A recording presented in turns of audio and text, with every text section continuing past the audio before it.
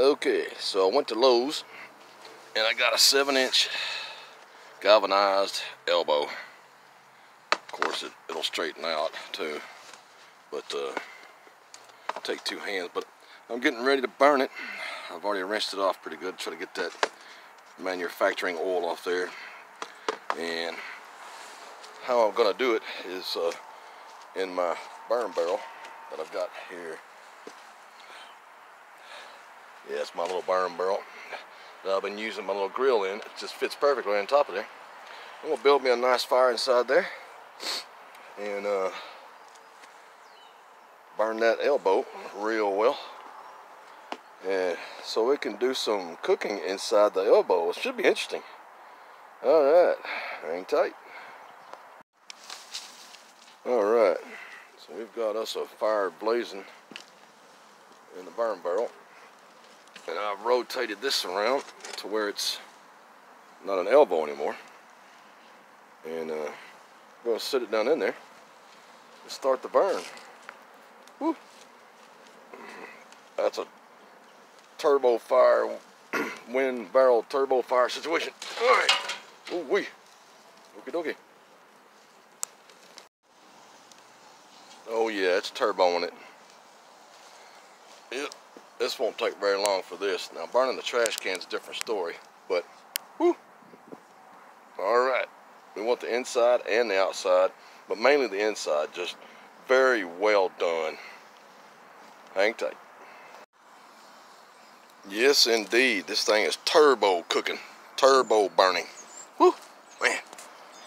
Because the way also I've got my burn barrel, can't really tell, but I've got holes poked all around it, and there's no bottom in it anymore, so it creates a fire turbo tunnel inside there. But anyway, it's almost done already. Hang tight. Yeah, this thing is definitely turbo burning. But that's what you want. You want that zinc coating to burn off there, because it's toxic, just like in a trash can, metal trash can. But ooh, and that's putting off some toxic smoke too. So stand upwind, not downwind, but upwind. All right, and here comes the train. All right, yeah, this thing is done. I mean, it's been well over 30 minutes, so I'm just having fun now. So I'm just gonna drop another stick down inside it. Oh yeah, it's done. Anyway, now we can see, we're gonna see what we can cook inside this thing. It'll be different, should be fun, definitely interesting. All right. Okay, yeah, this galvanized elbow it's been done. I mean, it was done like 20 minutes because of that turbo fire inside that barrel, but I've just been leaving it in there, and it's been well over an hour, almost 2 hours, just because. But let's see if we can get this out and set it to, whew, that's hot. Yes, indeed. Wow. Yeah, it is definitely done. It's safe to cook in now. Screaming hot. But anyway, that's what you want to do with your galvanized anything that you're going to try to cook in, like a trash can. But I've never seen anybody try to cook in one of these before, and I'm going to give it a shot. So we'll see what happens. All right. Hey everyone, also just another tip for your campfire. I'm gonna call this my all-nighter log. When I get ready to crash out when I'm camping, I mean, that's a good 8-9 inches around. What you want to do to help it catch on and burn throughout the night better is just make scores along it, all around it. Not all the way through, but just a couple inches, and that'll help it to catch on and burn better, especially when it's a hardwood. And if it's a big log like this one is, which is what I call, like I said, the all-nighter, right? The one you put on at the very end, that'll help it to catch on and burn better and all that sort of stuff. But anyway, just thought I'd throw that in there. Cool. Peace out. Steak in a stovepipe. That sounds interesting. So yeah, I am going to cook a steak in this stovepipe that was galvanized that I bought from Lowe's, but I burnt all the galvanization off there. 7 inches, 7-inch around. Yeah, really, steak, stovepipe. It's sort of interesting. Hang tight. Alright, so here's what we're working with. This is a chuck eye steak, and it's off the same cut as a ribeye. I believe there's 14 ribeyes on a cow and only 2 chuck eyes to a whole cow. But I mean, it's a great cut of meat. Tender. You can see all the marbling. I've already seasoned one side of it. But I'm going to season this side. And all I've done is I've doubled over a piece of aluminum foil to go inside my stovepipe because I don't want this directly on it. And we'll season this up, wrap it up. We're going to get it going. Alright, sort of be interesting. Alright, so if you're wondering what I seasoned it with, it's a little bit of salt, some black pepper, some hot sauce, garlic powder, onion powder, a little bit of soy sauce, a little bit of Worcestershire sauce, and yep, that was my seasoning for this. And then I'm going to wrap it all up, and a little bit of oil, a little bit of cooking oil, whatever kind. And let's get it going. Yeah. Alright, this ought to be interesting. Alright, charcoals are pretty much where I need them to be. There's my chuck eye steak all wrapped up. There's my stovepipe. Let's see. It's the first time I've tried to do this on a small grill. This works better when you're out and you got a regular campfire. So let's see. Let's make us a little groove for that to sit in. Alright. Let's see. See if we can get that something like that. We can adjust it as we go. Alright. I think how I'm going to do this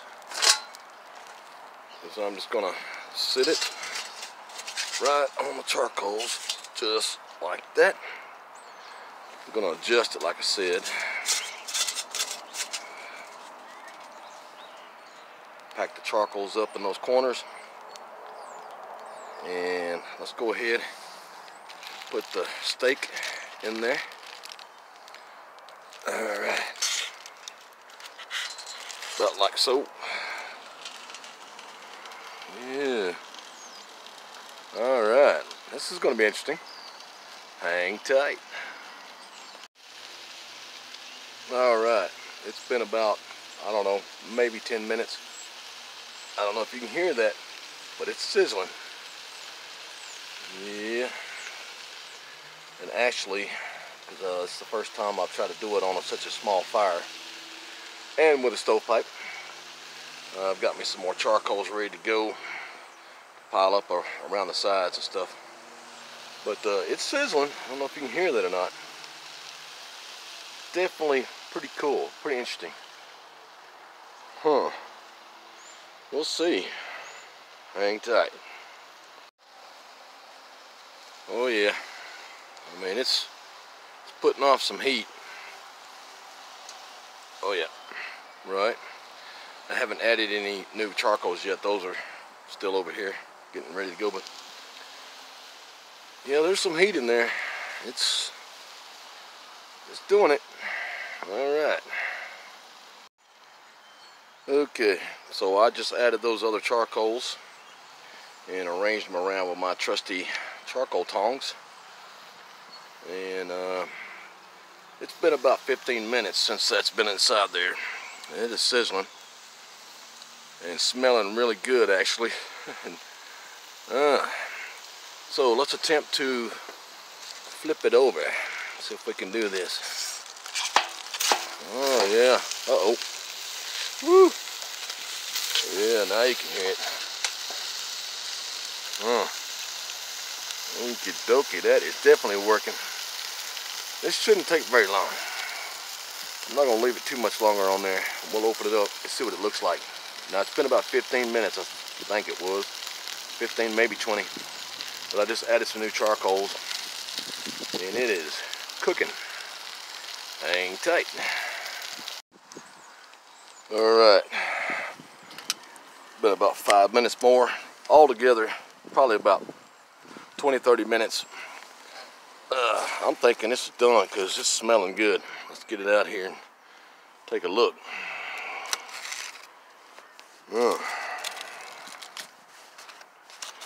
Yeah, it's definitely smelling good. Whew. Steamy. Oh yeah, that's perfect. Look at that. Oh yeah. Nice chuck eye steak. And a stovepipe. There's still enough charcoal to put something else inside there. Maybe a baked potato, or a potato, you bake it, whatever you want to call it. But yeah, that's nice. Let's slice off a piece here, shall we? Let's see if we can do this one-handed.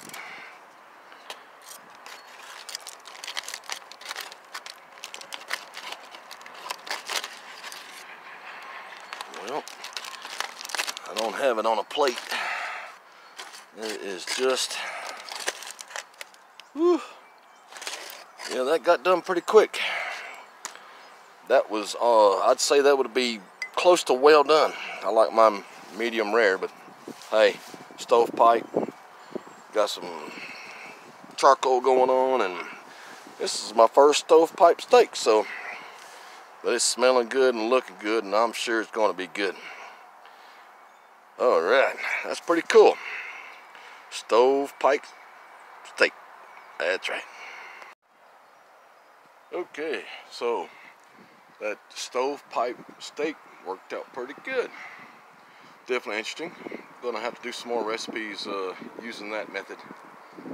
I did try it. It was good, or is good. Still more of it left, but yeah, I didn't want to make y'all hungry by eating on camera.